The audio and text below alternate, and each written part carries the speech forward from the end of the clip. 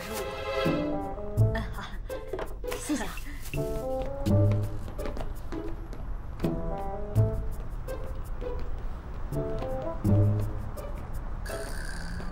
哎，小公，你买啥子？刚才那女孩买了什么？你给我来10个。哎，10个啊？啊。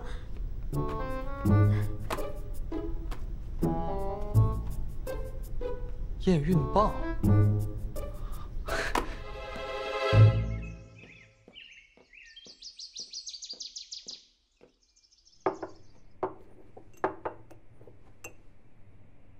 小荣啊，有个事儿想找你咨询一下。我有个朋友，他呢有个姐姐。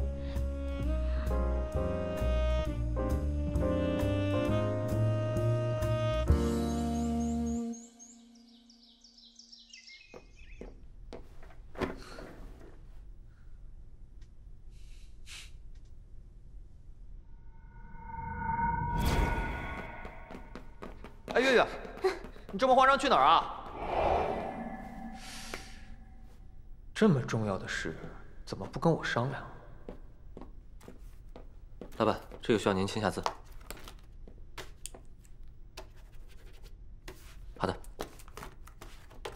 哎，文娟，假如你的女朋友要是怀孕的话，哎，老板，我是不会让我的女朋友未婚先孕的。我是说假如。不，老板，没有这种假如。月月可能怀孕了。 啊！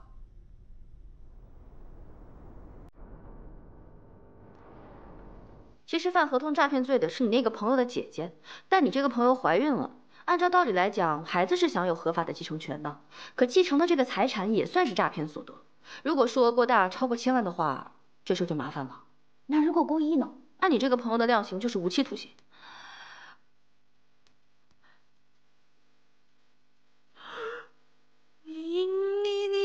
你不会又是那个朋友吧？怎么可能？你看师傅像是亿万富翁吗？他不是吗？我建议你的这个朋友早点和对方说清楚情况，私下和解，不然的话就自首吧，坦白从宽，抗拒从严嘛。坦白从宽，完了，事情越来越麻烦了。女孩嘛，遇到这种事情，惊慌也是对的。可是遇到这种事情，不是应该第一个告诉我吗？老板，说句心里话，小袁毕竟还是没有得到董事长的认可，在这种情况下，他不是没有想到你，可能他是真的自己都不知道该怎么办了，但是他更不愿意让您为难。既然如此，我得让爷爷认可月月才行。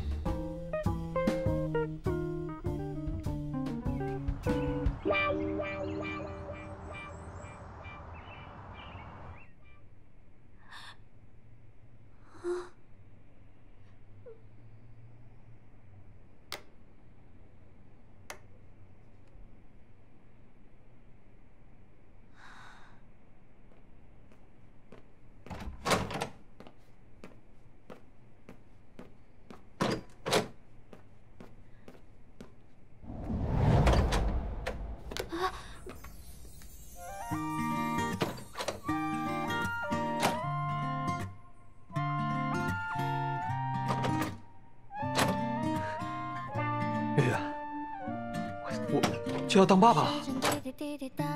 是吧？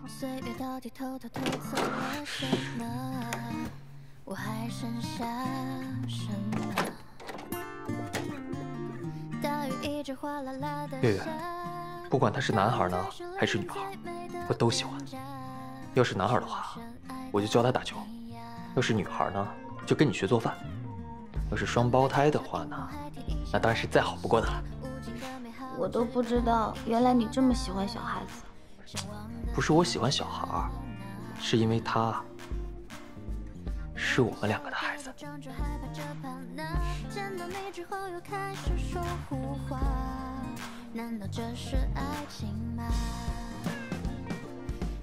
哎，对了，我带你去爷爷家。哎，去爷爷家干嘛？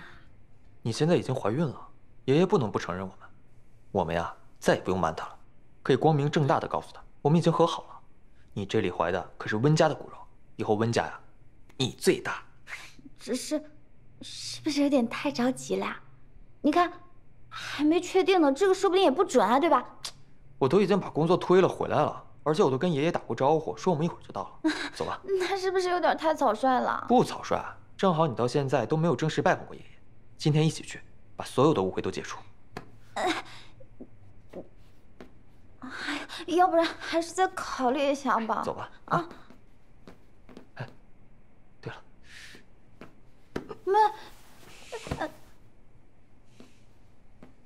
怎么跑啊？现在就去把婚姻给我解除了啊！妈，我正准备去找你呢，这都快1个月了。实在不好意思啊，这回我有失水准了。毕竟啊，跟他离婚这么多年了，有点摸不准他的套路了。那你在哪儿找到他的呀？以我对他的了解啊，他肯定会耍小聪明，自以为最危险的地方才最安全。我想他肯定就躲在老家的茶馆里，就在川田市跑了好大一圈，找遍了所有的茶馆，没想到。这叫兵不厌诈，没想到吧？我现在躲在我们自己家门口。谁让你开口说话？闭嘴！这个不好看。咱们现在就去找温老太爷。我们确实是这么打算的，不过有个突发状况。是什么？月月她怀孕了。你去啊，可以呀，速度快，效率够高。你看咱们现在这个情况啊，我们没办法了，不过勉强算起来，皆大欢喜。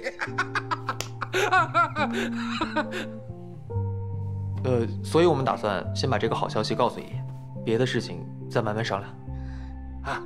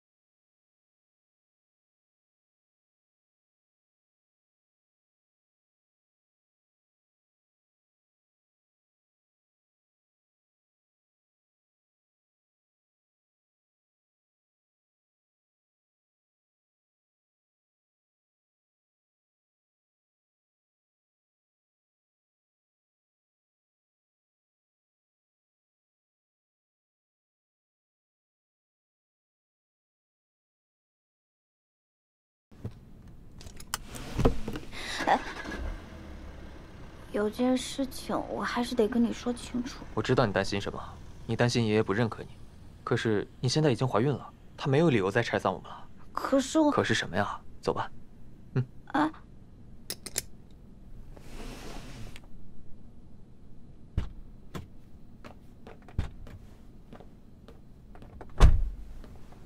什么？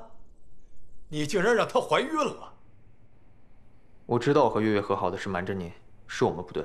可是事已至此，我相信您不会去拆散一个家庭，更何况您不是一直想要一个重孙吗？现在既然有了，我看这个月就先不结了。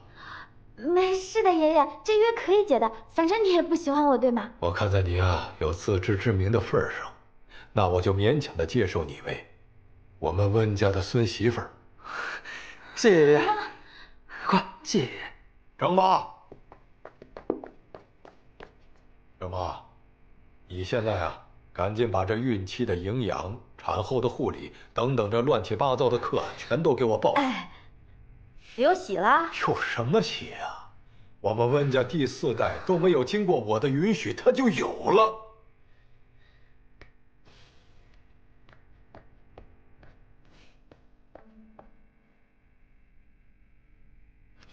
不是你瞅你那瘦了吧唧的样，可千万别影响我重孙子的健康。哦。现在午休时间到了，你现在回去睡觉，好好给我养着。那爷爷，我们就先走了。爷爷，我你怎么还不走啊？你别累着我重孙子。快走了，爷爷再见。走。哎呀，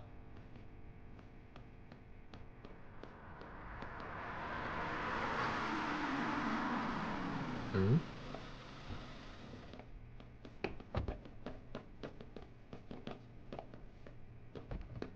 温总吩咐了，以后出行请用这辆保姆车，由我给做专职司机。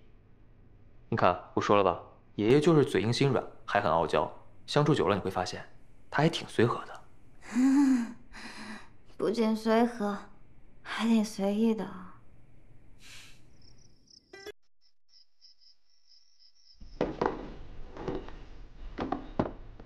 哇，你们这是都不要钱吗？小月，你看，好可爱啊！又想骗我生女儿。根据老板的吩咐，男孩的我也买了。不管是男孩女孩，只要孩子是我们的，我都行。爸，这个上面有几个注意事项。怎么？有个秘密跟你说。你看看你们这节奏，我跟林文君都交往1个多月了，他就送了我30多份礼物，这还不够？难不成你想要我这样的礼物？那我跟他最亲密也就到亲亲而已啊！你这种礼物，我还年轻，我就不年轻啊！啊，年轻。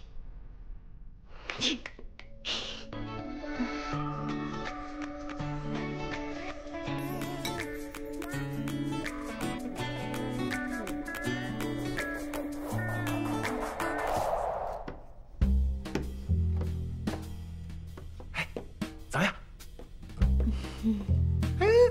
挺好。拿下啊！我的孩子怎么能长得像别人呢？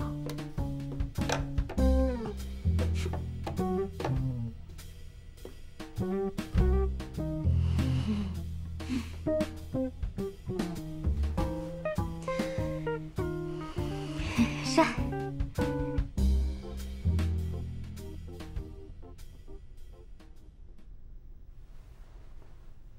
月月，起床了。起床了。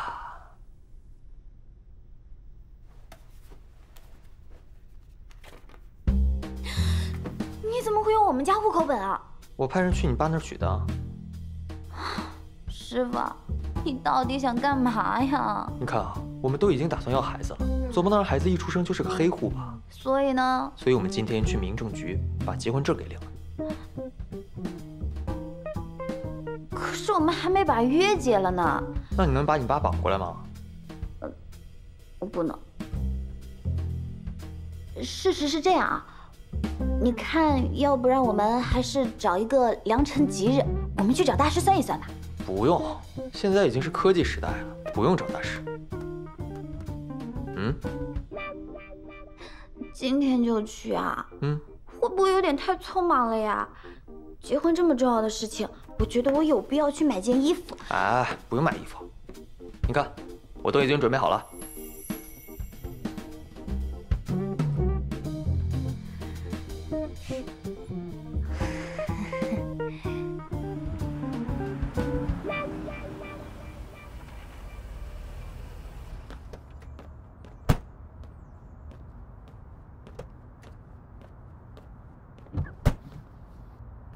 怎么，不想跟我结婚了？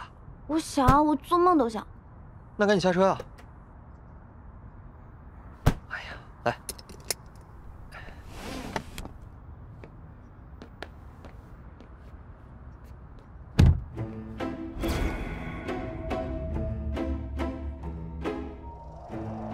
你要记住哦，你妈妈的名字叫袁思雅。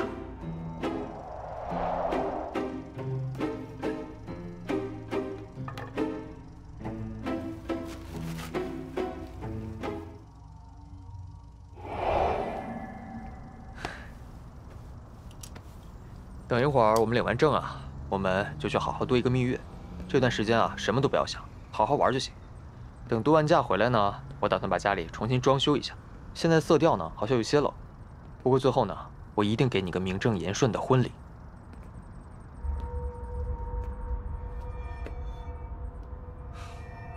月月，我们和好的事情瞒着爷爷，他已经很生气了。他要是知道你是假怀孕，肯定会接受不了的。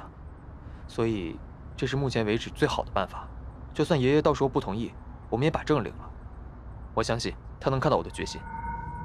走了。恭喜二位，请出示一下双方户口本。谢谢。月月，户口本。哦。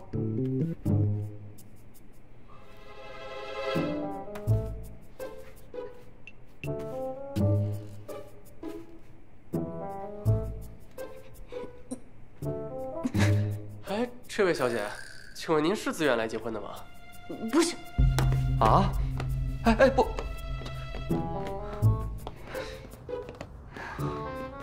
对不起，我不能跟你结婚。你知道我到底是谁吗？你该不会是我失散多年的妹妹吧？我没跟你开。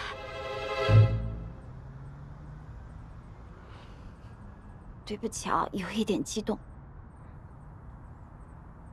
你到底是谁啊？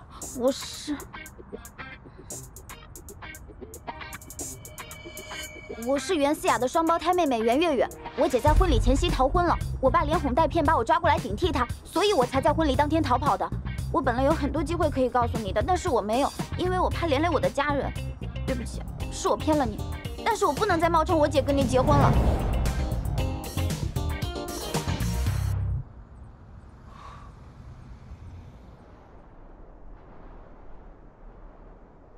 我要是不装作老男人吓你，你应该早就说出真相了吧？你不用把责任揽到自己的身上，我不说是我的问题。其实我们可以一起面对的。对不起啊，真的对不起。没关系，我知道你的顾虑，你是害怕袁家受到波及吗？那我也不该骗你。我装老男人吓你的时候，其实也很怕说出真相。我在外面有野男人，我是因为他才逃婚的。他是我朋友。哦，该不会就是你跟我提过的野男人吧？所以你那个时候你是吃醋啦？我老婆有野男人，我不吃醋，让她放鞭炮庆祝啊！你想解约呢，也没有问题。真的吗？100万。我只是一个刚毕业的大学生，1万。10万。那你没事为什么不去上班呢？我就是一个 loser。老自己，这不就是典型的抑郁症症状？问我要10万块，还装抑郁症，你们一家都是王子病。王子都被你整抑郁了。早知道你也喜欢我，我干嘛费那么大劲儿啊？所以，我能理解你的感受。我答应你，以后我再也不会对你说谎，我们之间不会有任何秘密了。比起骗我，你更害怕失去我，对吗？我才不害怕失去你呢。刚才是谁说我不会说谎的呀？我怕失去你。可是爷爷那边，我来想办法。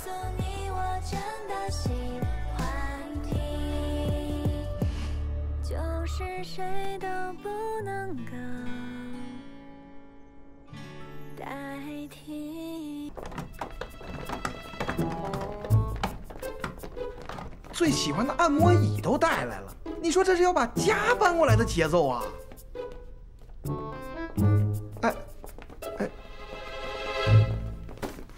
爷爷，您这是？我到这儿来度个假，不行吗？当然可以了，只是爷爷你住就住，带这么多东西有点太客气了。你别想太多，这不是给你的，我是担心我那重孙子在你肚子里边受委屈。爷爷，我没有那么娇气，我觉得你觉得可不管用。你看你现在瘦的，再给我吃胖10斤以上。爷爷，我跟他刚结婚，您就住进来，不太合适吧？我说合适就合适。哼，真是。爷爷要是真的在这儿住下去，我们的事情非得传报。对，我见招拆招吧。金真，我今天给你请了一个非常重要的客人，张医生。来了，你过来。明天我会给夫人做一个全面的身体检查。啊？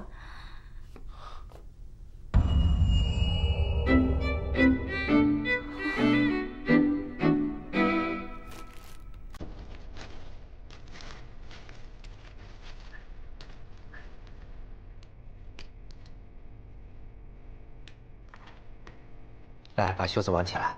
哎，郑医生，我们能不能改天再化验啊？我太太她有点晕针。没错。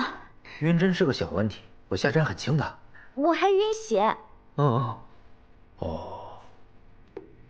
那就验尿吧。我早上没喝水。舍友，那就喝吧。这一看就不太想说话呀。快喝吧。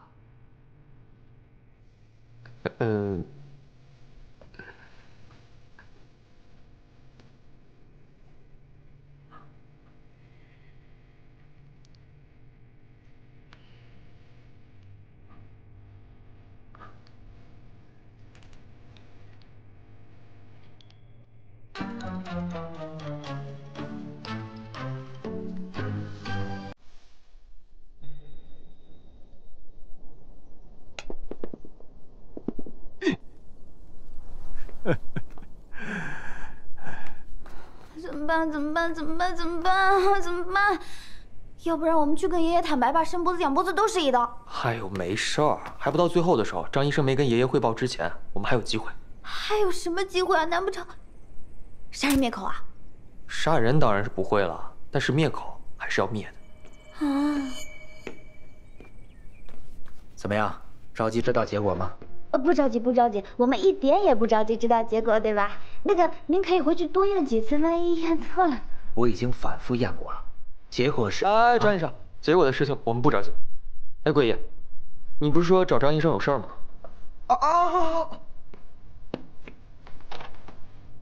这怎么回事？哎，你这是干嘛？哎，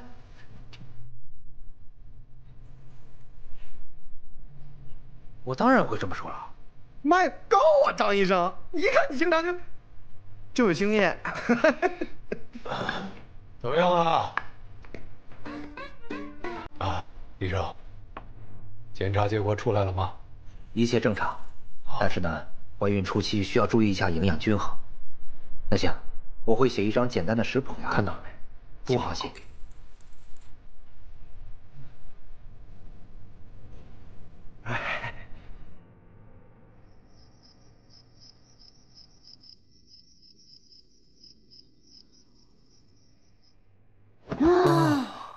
今天总算有惊无险啊！总算是蒙混过关了，不过这才第1天呢。管他呢，反正今天总算不用再见到爷爷了。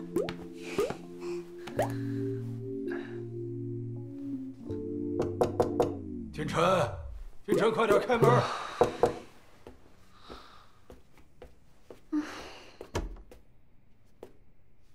你今天晚上就别在这儿睡了。爷爷，我们是夫妻啊。谁规定夫妻就得睡一块儿啊？你说你小时候睡觉的毛病多的是，你万一要把我那重孙子给踢着了呢？爷爷，不会的，而且我一个人睡的话，我晚上会有点害怕。那就开灯睡。走，回你房间。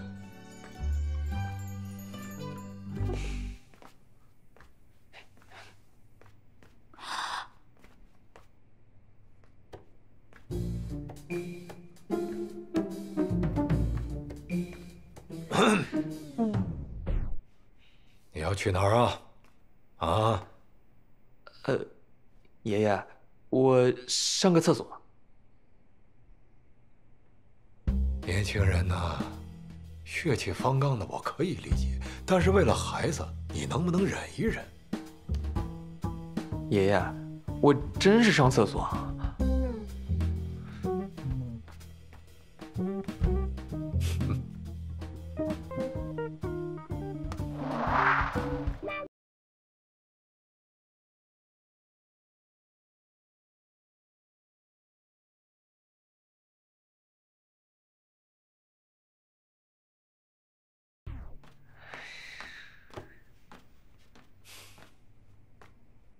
爷爷，你怎么还不睡觉啊？人老了，觉少。啊，算了算了，我投降了，我真的回去睡了。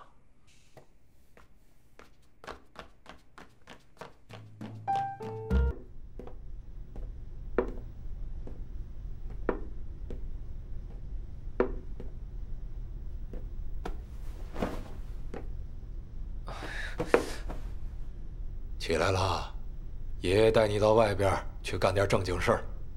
什么正经事儿啊？这个袁思雅，她不是我心里想的孙媳妇的第一人选，但是她现在怀孕了，也算得上是名正言顺的温家人了。你得给人家一个求婚的仪式，庄重一点，这也显得咱们温家人的大气啊。爷爷，让我歇会儿吧。你看你。上次你们俩双双逃婚，弄得那场面是十分的难看，丢了咱们温家人的面子。现在你们所做的一切，就是要把温家丢在地上的面子给我拾回来。爷爷，捡面子归捡面子，能不能等我睡醒了再说？现在也太早了吧？你给我起来！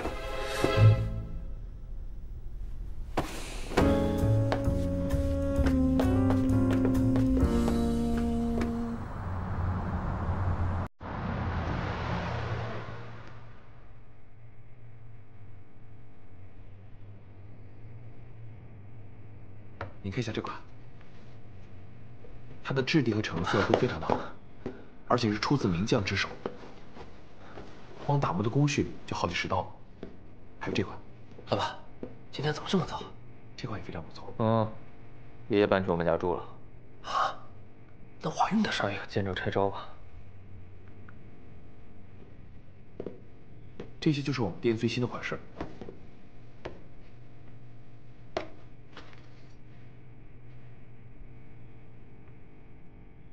就这个吧。臭小子，这选结婚钻戒，你哪能那么随便呢？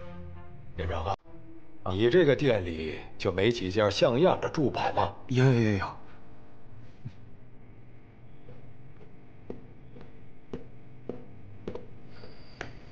你看，这就是我们店的镇店之宝。只是价格嘛，你就不要报价了，我要了。还有这个项链，一起打包。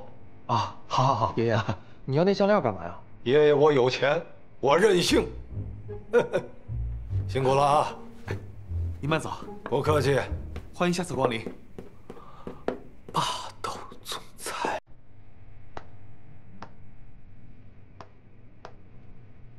哎，金珍，你看一下，你看是浪漫套餐好呢，还是宫廷套餐好啊？我说了也不算，您觉得哪个好就选哪个吧。这个臭小子，这可是你结婚，又不是我结婚呢。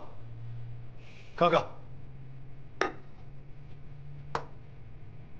就这个。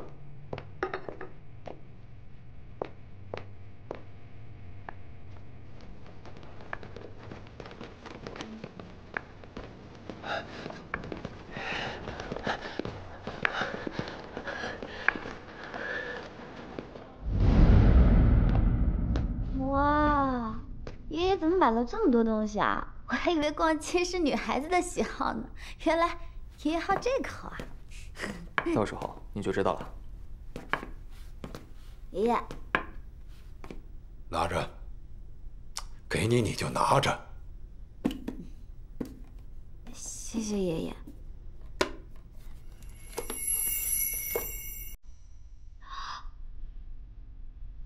那么小家子气啊！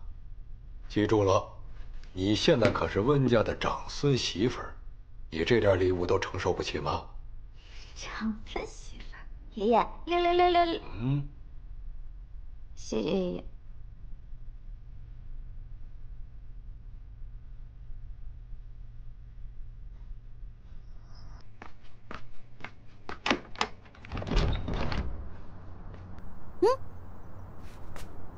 我姐呢？哦，你姐让我来通知你，说你做得很好。我做得很好？她没事吧？哎呀，她能有什么事儿啊？你放心吧，我哥啊，一定会保护好她。不是，那他把我忽悠过来干嘛？可能是想给我们制造一个浪漫的约会吧。约会？我们先放下这一切，等约会完了，再回去把事情跟爷爷说清楚。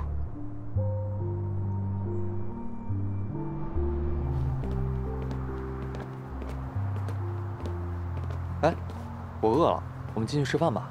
啊，去这家吗？嗯，看上去挺不错的呀。你还真会选啊！这是我以前打工的餐厅啊。裴修哲开的，那就更得进去吃喽。走。你确定你不会吃醋吗？吃醋？我像是会吃醋的人吗？走。小妍，你跑哪里去了？走都不告诉我一声。哎，小妍，我去文达市啦。哦，文达市？你不会去找裴老板了吧？没有，你别误会了，我去是有别的事情。哎呦，可别找啊！就我们这些关系啊，你就别藏着掖着了。你对裴老板的心思我早就知道了。说吧，你和裴老板发展到什么关系了？兄妹啊？他怎么可以把你当妹妹？这不是发好人卡吗？照我说啊，你就是太不会撒娇了。是啊，他确实不太会撒娇。这位是他未来孩子的爹。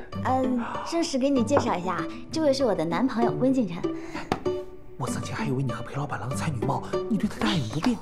谁还没有看走眼的时候啊？你这是在骂我们老板吗？没有啦，臭姐妹，她是在骂我啦。你别误会啊，快点，你去帮我们上点菜吧，去吧，随便上点什么都行。去吧，去吧，去吧，去吧，去吧。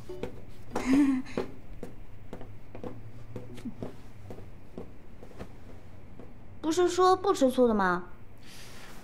看来你在川田市过得不错嘛，全世界都知道你眼光不好。喂，你能不能公平一点啊？我也没有揪着叶芷玉不放啊。哎呀，来都来了嘛，我要是不吃点醋，现在我对你多不用心。谢谢你的用心啊。要不然我们去了解点别的吧。比如呢？比如我的兴趣爱好呀。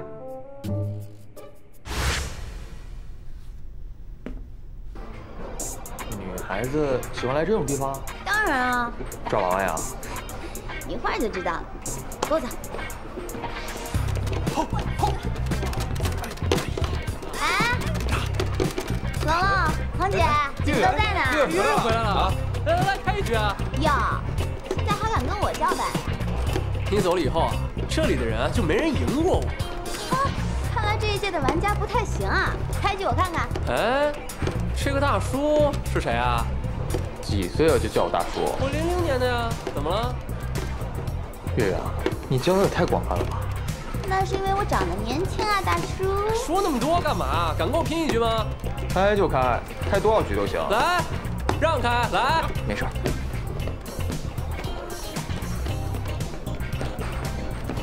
你确定你会玩？不会别逞强，我旁边很累。我会。来。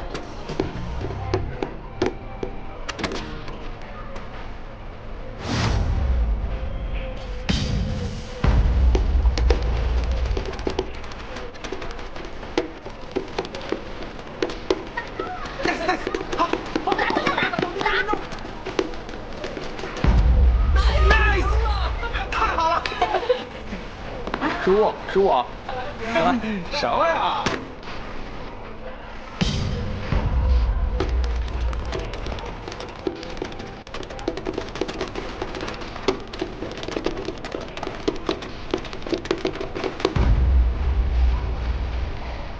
说了你不行吧？我这游戏手柄肯定有问题的，有本事你给我换吗？换就换，谁怕谁啊？来，换。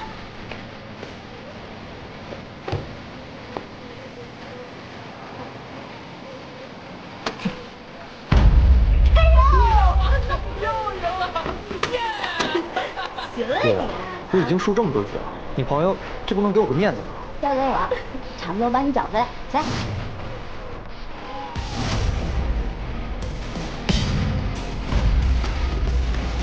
加油！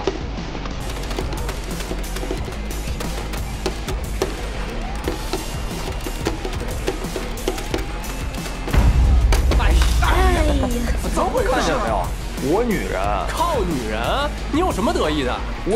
那个，我们还有事，就先不玩了哈，我们走了。哎，你要走了？啊，那我们先走了。啊，行。改天再见啊，拜拜，拜拜。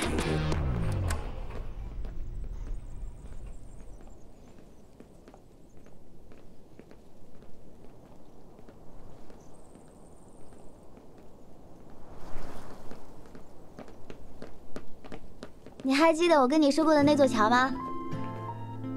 哦，我想起来了，就是在上面举行婚礼那座。传闻呢是真的，传说在桥上定终生不会分手也是真的，只不过不是商学院的桥，是我们体校的桥。你还真是体校毕业的呀？当然了，短跑、长跑、扔铁饼都不在话下，看你以后还敢不敢再欺负我？不敢不敢。怂。月月啊，是不是在这个桥上面求婚，两个人就能一生一直在一起，不分开啊？那可说不准，说不定过2年学长和学姐离婚了，估计还得再上一次新闻。你这个乌鸦嘴！传说都是骗人的。那你看，那边还有个许愿亭呢，据说在亭子里许愿的情侣也不会分手。结果到了大4呢，说散就散，该回家回家，该找妈找妈。你就不会说点好听的吗？本来就是事实啊。走吧，过去看看。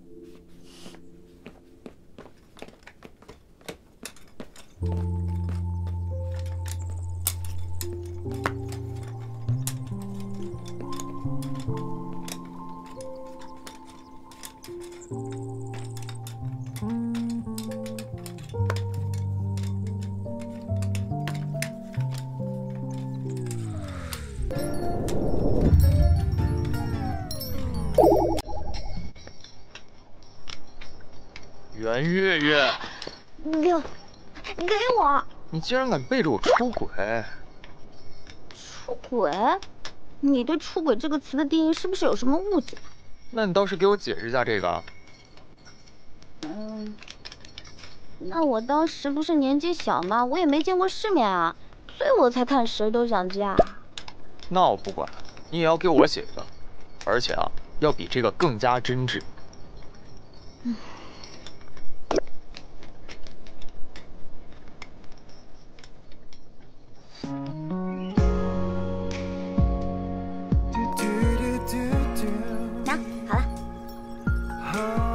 希望我以后可以嫁给温建成，你就改了一个名字，也太没有诚意了吧！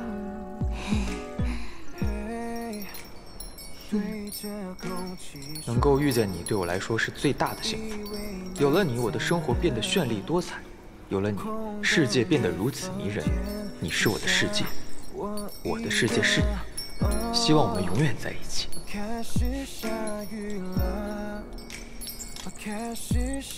圆圆圆，过来，签字。才晓得曾经拥有过，才会难过。越是深刻，就越不舍。认了这结果，你的选择。可然后呢？这个上面的承诺啊，你可要遵守啊。哎，又不是我写的。可是你签字了呀。是你逼我的。情书这种需要文采的东西，我是写不出来啦。所以说，这个应该是我的封笔之作了吧。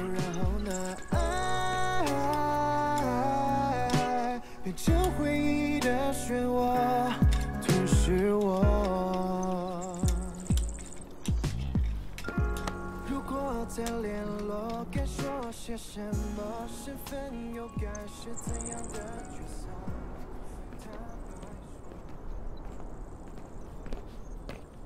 色？怎么不走啦？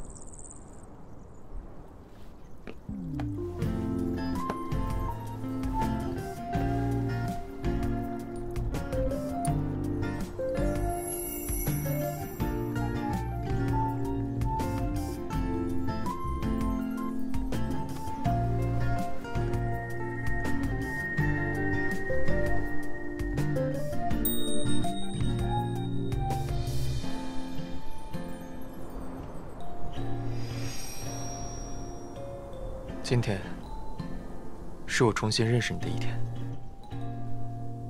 你跟我想象中的完全不一样，比我想象中的要更接地气。但是我就是喜欢你的率真，喜欢你的洒脱。是你让我知道，原来生活还可以像现在这样。所以我希望以后你可以拉着我一直跑下去。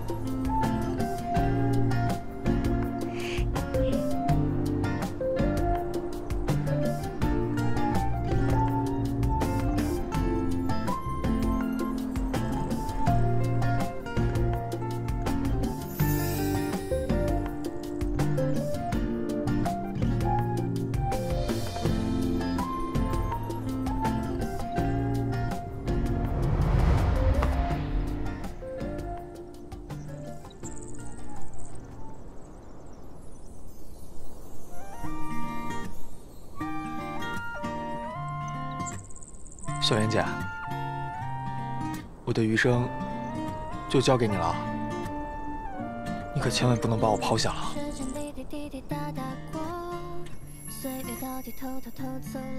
我答应你，以后我再也不会逃跑了。就算要跑，我也带着你。是我深爱的你呀，等待就像樱红海天一闪的晚霞，无尽的美好，我只有那么一刹那，向往的一刹那。每天小楼跌跌撞撞，害怕这怕那，见到你之后又开始说胡话。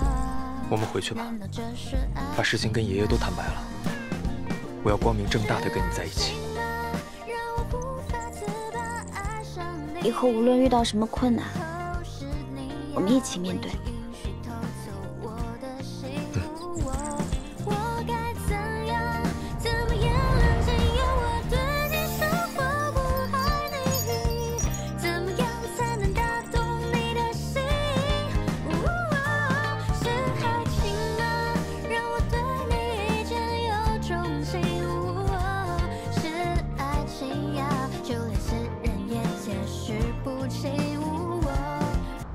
股价一天就跌了3个点，你知道这损失该有多大吗？决策是您做的，叶芷月是您找的。那袁月月的事情，你能解释一下吗？她为什么没有出国？我是你爷爷，你居然伙同他人来骗我呀！爷爷，这本来是一个非常皆大欢喜的事情，现在闹成这个地步。全是您非要按照自己的意思来影响我们的感情，影响我们的人生，您太任性了。我就任性，怎么了？用得着你来教我做人吗？我告诉你，所有的这一切都是由于袁家的不诚信所导致的，我要告到他倾家荡产。那我去给袁家找律师。很好，我没想到我一手培养出来的接班人。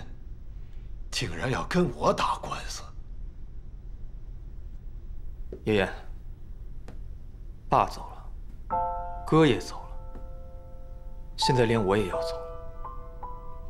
您除了公司和钱，还剩下什么呀？你给我闭嘴！轮不到你来教训我。我现在只想问你一句：你真的准备和那些背信弃义的人？跟你爷爷撕破脸呐！我只是在保护我心爱的人而已。因为袁月月的出现，我才知道什么是真正的快乐。那你这么说，你在温家这些年，难道就没有一点快乐是吗？好，既然这么有勇气，那我倒要看一看，你一旦离开了温家，你还怎么样过出一个精彩的人生？从今天起，你被解职了。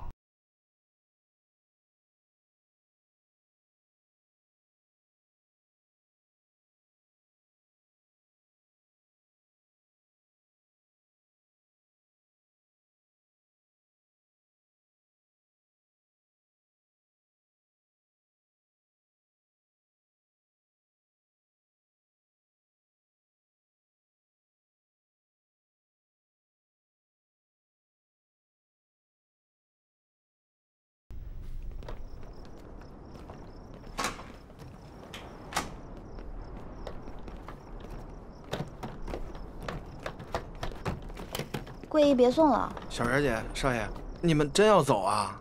要不我们再回去劝劝爷爷？没用的，以我现在跟他的关系，早晚会走成现在这样。其实爷爷这个人吧，就是性格有点古板，有点任性，人还是蛮好的嘛。那你们要走，你得把我带上，那我得照顾你们啊。桂姨，我还会回来的，他毕竟是我爷爷嘛。您说您跟老太爷犟什么呀？我要是不这么做，爷爷永远不会意识到自己的问题。哎呀，哦对了，小二姐，我给你预约了私人医院的全身检查，你明天可别忘了去啊。私人医院啊？我们还去得起吗？体检身体而已，能花几个钱啊？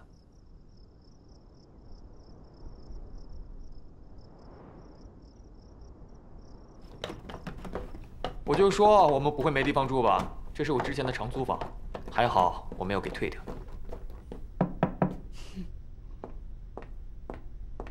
魏先生，对不起，您的卡被冻结了，不能入住。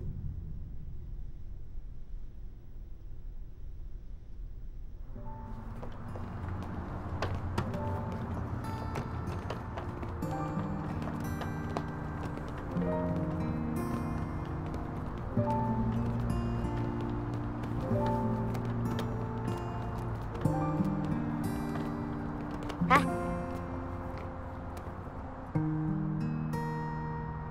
我养你。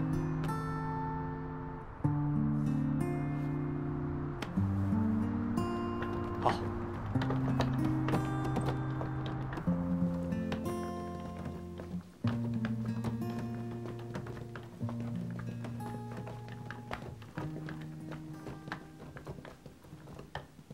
到了。进来吧。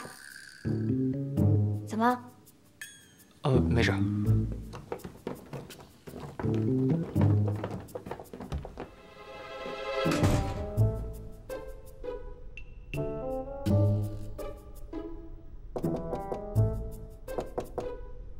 谁啊？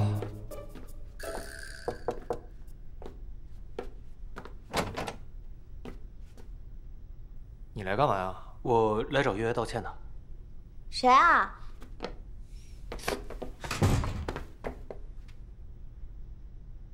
我跟你说啊，月月不知道这件事情，你别说漏嘴了。那你为什么不跟她说？那可是她姐姐。首先呢，我非常了解我爷爷的性格，他不会对思雅怎么样的。而且，如果现在让他们知道，闹翻的不只是温家，还会是袁家。就算现在告诉他们，他们除了把事情闹大，什么也做不了。我们现在只能慢慢攻破爷爷的防线，等他气消了，一切都可以解决。秀哲哥，你怎么来了？我们住在外面怎么了？我们住的挺好的，不用你操心。对啊，你不用太担心我们，倒是你自己少喝一点酒吧。嗯，只是看你最近啊都瘦了，你自己要照顾好自己。嗯。你是当我不存在吗？啊，我还有事儿，有事儿记得联系我。啊，你慢点啊。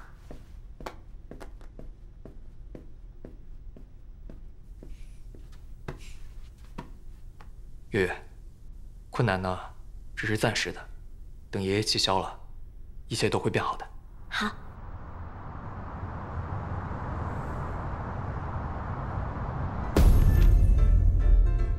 哇，我真的有了！有！哎呀，太好了，太好了，有了！不是，这孩子是我的，你激动什么呀？我就说有了嘛，你们都不相信我。对不起啊，张医生，是我们害了你。啊，没关系，没关系，有了就好啊。这前3个月吧，尤其要注意啊，你有流产的前兆。我开点药回去，按时按点的吃。那还有什么别的要注意的吗？尤其要注意休息，要经常吃的用的呢，一定要最好的。我相信你们温家一定能提供的。啊，缴费去吧。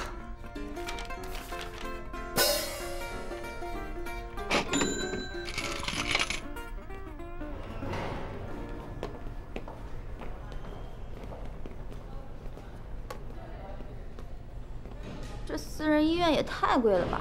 到底是吃钱还是吃药啊？我现在就给爷爷打电话，说你怀孕了。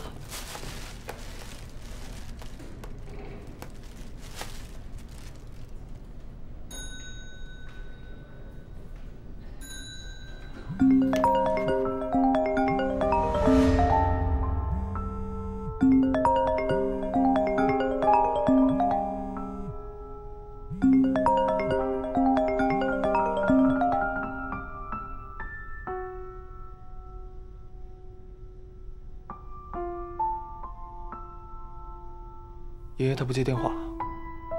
他肯定还在生气呢。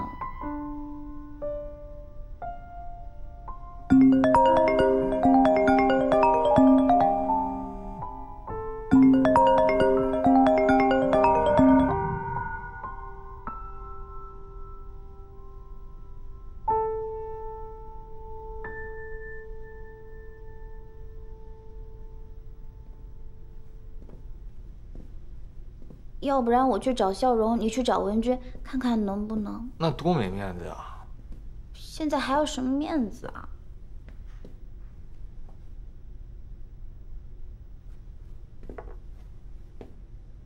你怎么在这里啊？秀哲哥，我回去想了想，心里实在很过意不去。过意不去什么啊？所以呢？去我家住吧。啊？你家？嗯。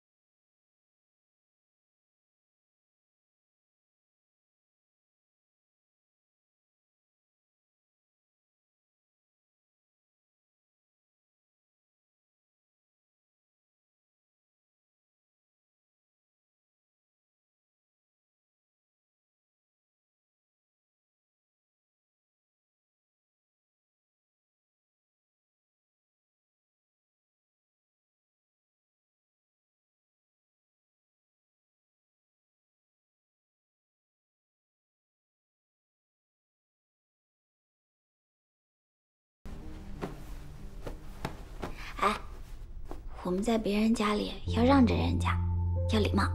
你放心吧，我一定会让着他的。去睡觉吧。哎，礼貌，微笑。放心，去吧。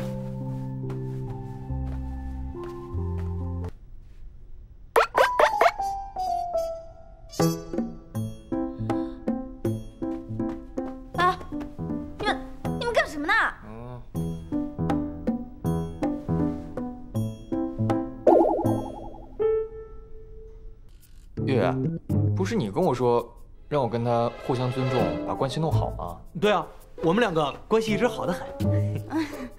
那我也没说要这么好。那就保持距离。你是不是饿了？我去给你做早餐。你还会做早餐你？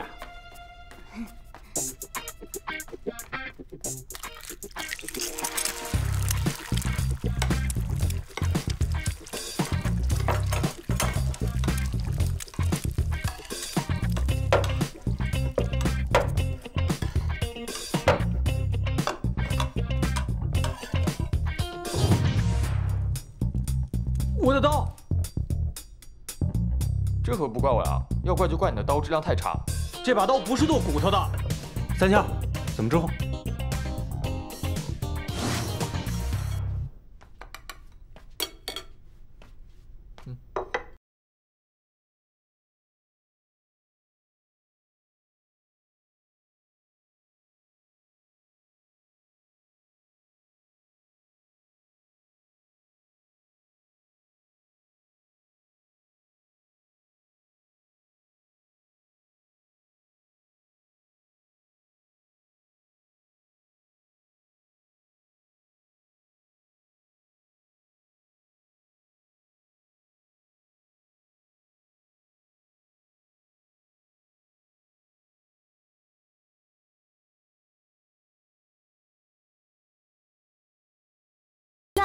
这都是我们宝宝要用的，你把这些买回来吧哈。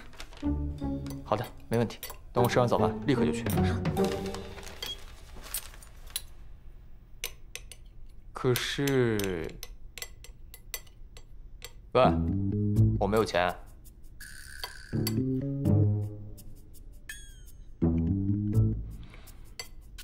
哇，这么一桌啊，好手艺啊，赵饿了。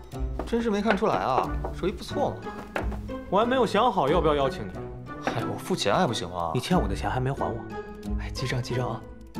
要吃也不是不可以，沙发是我的，厨房是我的，一个都不许跟我抢。行行行，都是你的，行了。哎，你们俩再掐都要掐出感情了，能不能不要忽略我？能不能给我点面子？能不能稍微重视一下我？能不能让我安静的吃个饭啊？那休战，可以吗？休战就休战，喝点，喝呗。吃花生米。月月，你能不能有点品味啊？花生米配 whisky， 这样混搭也可以吗？明明是我的花生米让你的 whisky 有了灵魂，好吗？多么接地气啊！就是啊，你这么一说，我倒真发现了 whisky 亲民的一面。是不是？他根本就不懂。来，喝。得到。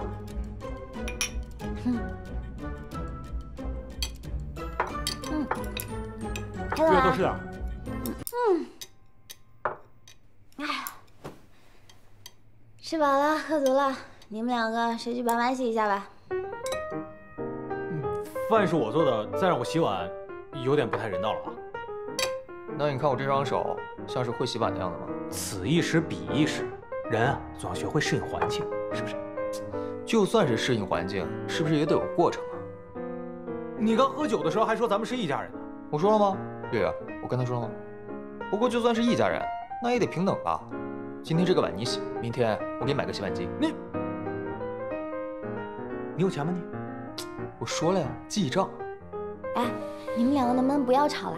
能不能给我点面子啊？能不能不要忽略我？能不能在乎一点我啊？你们到底是休战还是开战啊？友谊的小船怎么说翻就翻？既然月月都已经开口了，那我今天就陪你这个大舅哥喝最后一杯。冲你这个大舅哥，那今天我就来洗碗吧。你以后给我好好表现，如果不好好表现的时候，我作为大舅哥，该翻脸的时候还是会翻脸的。喝了这杯酒，朋友一生一起走。收拾吧。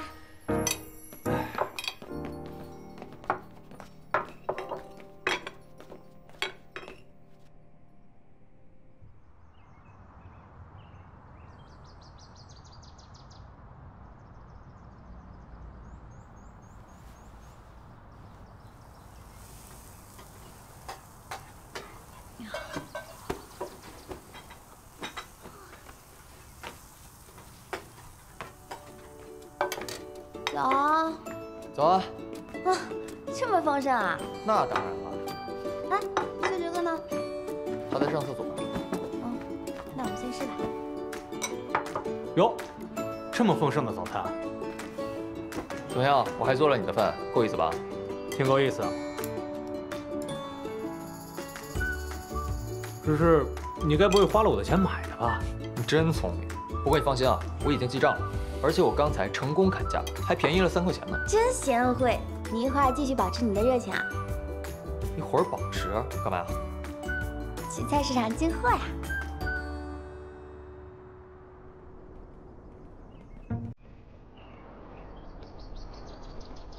来，小心啊！哎呀，谢谢。走。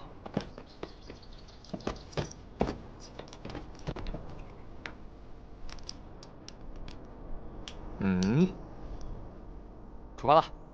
出发！阿开快点！不能快，开车不能快，安全重要。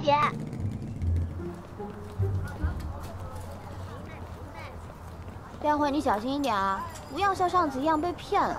这个水很深的。知道了。帅哥又来了。对啊，我又来了。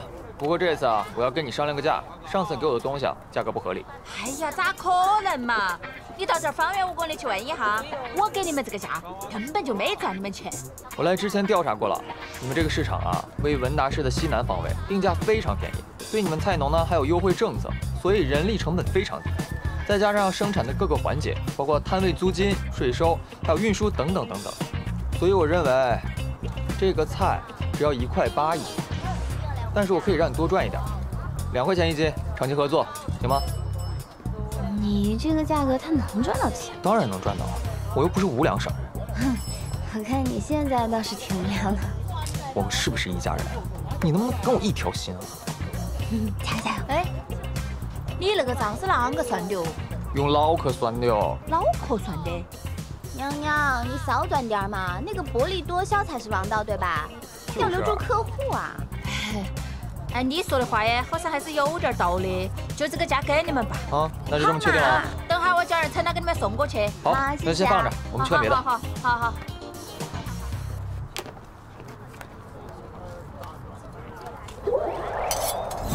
23.8块一斤，再少我就赔了。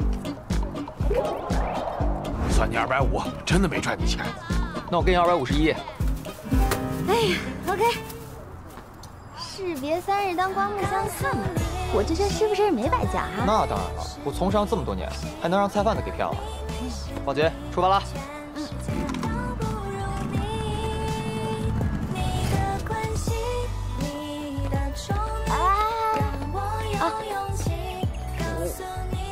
我们真的要在这儿吃啊？对啊，有问题吗？当然有问题了，好不容易省出来的预算，就这么让你给花了呀？喂，一早上我都在陪你进货，你是不是该犒劳我一下？倒也是。这样，我请你吃菲力牛排，好不好？真的假的？你舍得？跟我走。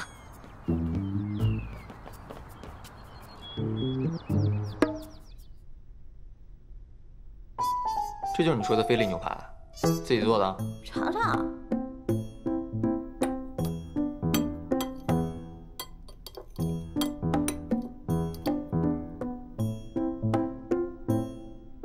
怎么样？